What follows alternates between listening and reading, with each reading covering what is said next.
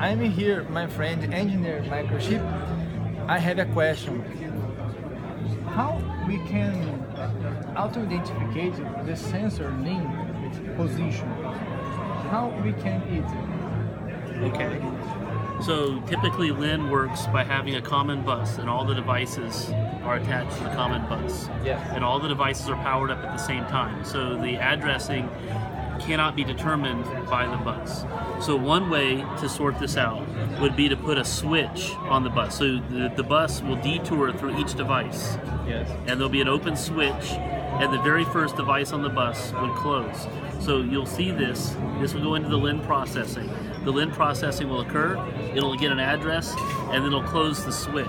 Yes, switching the LIN bus. Inside each LIN bus node.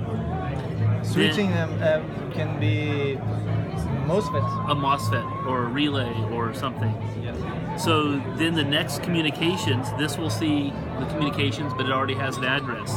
Then now this one will see the communication because the switch is closed. So its node can then process the message, determine what its address is, and then close the switch. It's the all-time reset. Yes.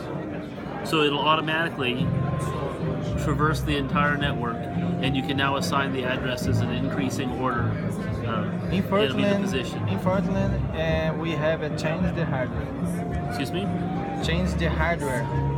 No. Yes, it'll require a change to the hardware. Or perhaps it'd be possible to build a device that looks like this, that has the LIN coming out, and then you add your existing hardware to the device. A mechanical switch.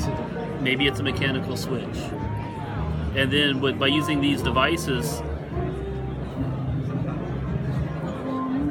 it might be possible to use the existing equipment.